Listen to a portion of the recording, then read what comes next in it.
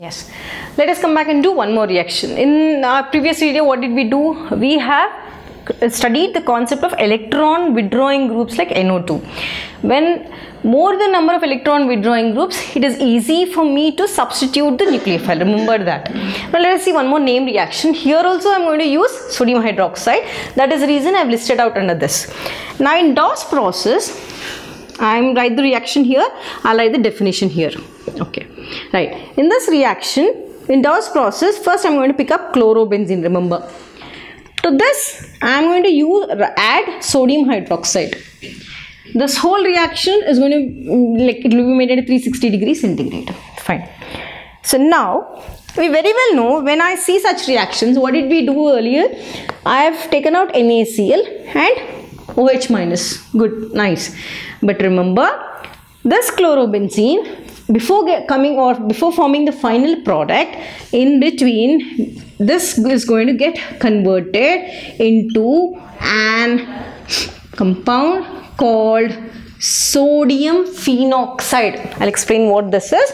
This is called sodium phenoxide. Phenoxide, stable form. Phenoxide is a stable form, right? I'll explain its resonance now in few minutes. So sodium phenoxide. And then now this NaCl, okay, fine. This NaCl, fine, right? So this NaCl have to go in the next step, fine. So this, when I speak about this NaCl, so let me take out this NaCl because I want to explain this in the next step. Let me delete this. So yeah, now the Cl is done. This sodium phenoxide is formed. Now to this sodium salt, we are going to do acidification reaction. What is acidification reaction means? You are going to add acidification. You are acidifying the reaction means you are going to add HCl to this. Yes, to this, when you are adding HCl to this, observe carefully, your NaCl comes out and the OH is going to shift here. What product do I get? I get phenol. I get phenol and NaCl. This is your Dow's reaction. How should I write the definition? Observe carefully. I'm starting here. When chlorobenzene is treated with sodium hydroxide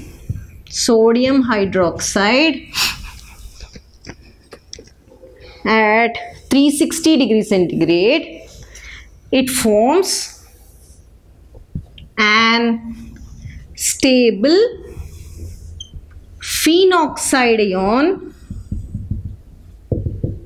and on further acidification means I'm going to add or maintain an acidic medium. And further acidification,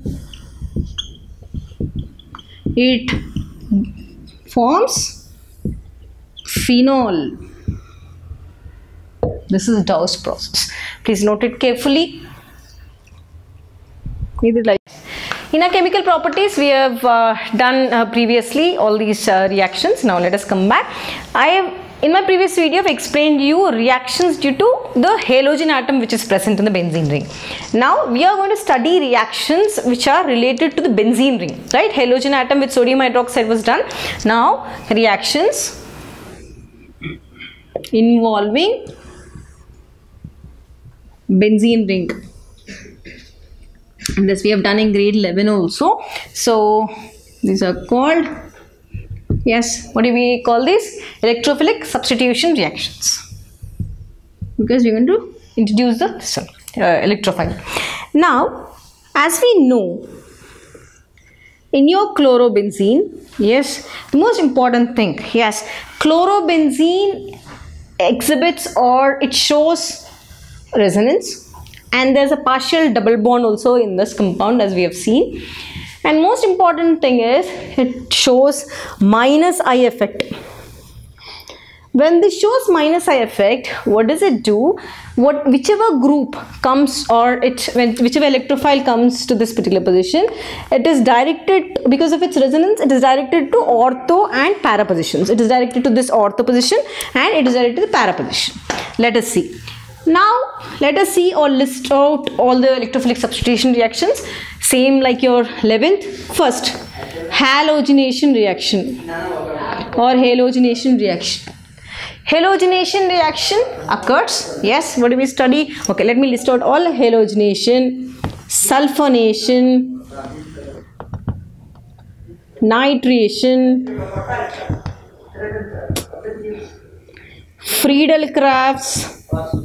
Friedel-Crafts, alkylation, Friedel-Crafts,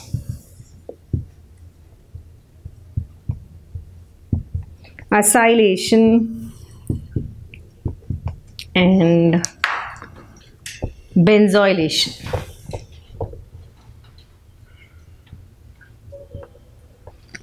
Yes, fine.